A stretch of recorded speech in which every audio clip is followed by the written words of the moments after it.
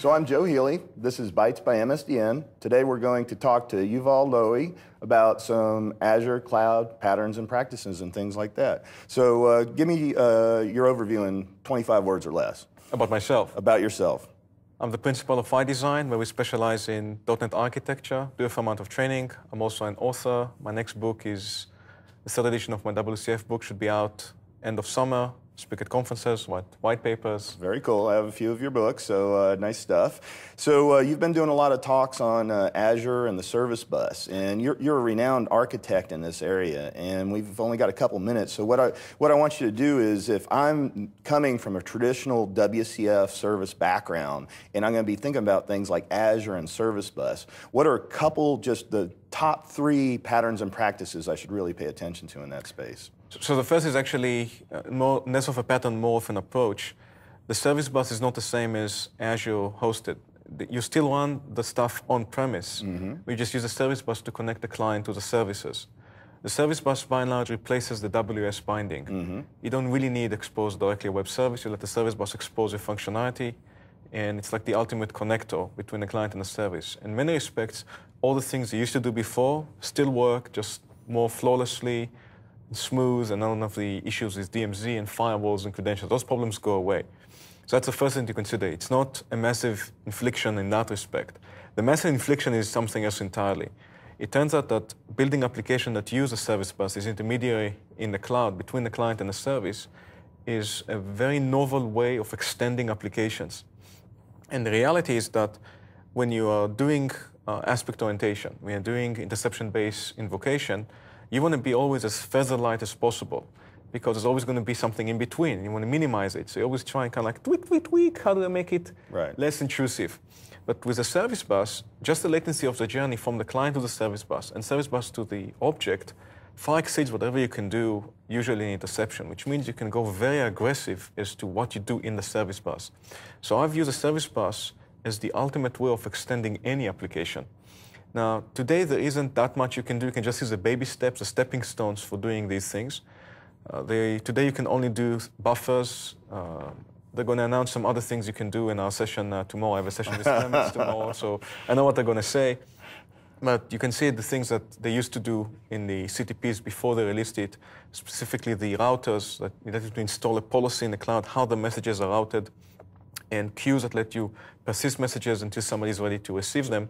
But the ultimate way of thinking about it is you can install any kind of policy, conceptually, anything from logging to any kind of custom code to execute as the message is intercepted between the client and the service. And that's absolutely huge. Yeah, so it's a very flexible pattern invocation plus a worldwide service bus that you can integrate into your on-site applications. So for a traditional architect going into that, it becomes a lot less engineering on their side as far as the actual service bus layers and trying to make their things communicate, and they focus on their on-premise stuff? That's always the case, what architects should do, add value to the customers and not really worry about the mundane plumbing. But the service bus, while it was designed to address the specific connectivity issue of web services, which fundamentally is a lot of work to deal with virtualization, load balancing, firewalls, network auto translation, all of that problem goes away with the service bus. In fact, we have customers that are using the service bus in the intranet. You've got building A in one segment, building B in another segment, and they cannot get IT to allow them to talk to each other, say, forget about that. We're just going to hop to the cloud and come back as a way of connecting the client to the object. And so that's a traditional spot for what the service bus has evolved to address, but it's such a great way of dealing with security, with throughput, with scalability, with extensibility that I foresee that to be the ultimate way of doing these things. Think about it from a security standpoint. Nobody ever sees your service. There's no way of ever mounting an attack on your service. They have to contend with trying to attack the Microsoft data center. Good luck with that. I have a blue badge, and I can't even get near the front door of that thing, so that's a lot of fun. They do have a trailer downstairs at TechEd, so you can see part of the trailer. I've been pretty amazed with the number of clients that have been coming to me and saying, you know, we've got geo-dispersed facilities, and we want to start using your service bus to connect our facilities. And that's just an interesting trend, which I didn't think would happen when I first read about it, but the client demand on it is... Let me stick my neck out and make a projection. I think the service bus is going to be more used in these clogged intranet scenarios than it is as true web services. I like that. That's pretty cool. Yeah. So you know, there's worldwide glue that we can get out there and harness of our pieces together. And it turns out that because you have this ability to harness this massive horsepower that Microsoft has for the service bus, certain scenarios that are simply impossible without it become possible. For example, suppose you need to notify about some kind of an event to a large number of subscribers. Let's define large as even a few thousands.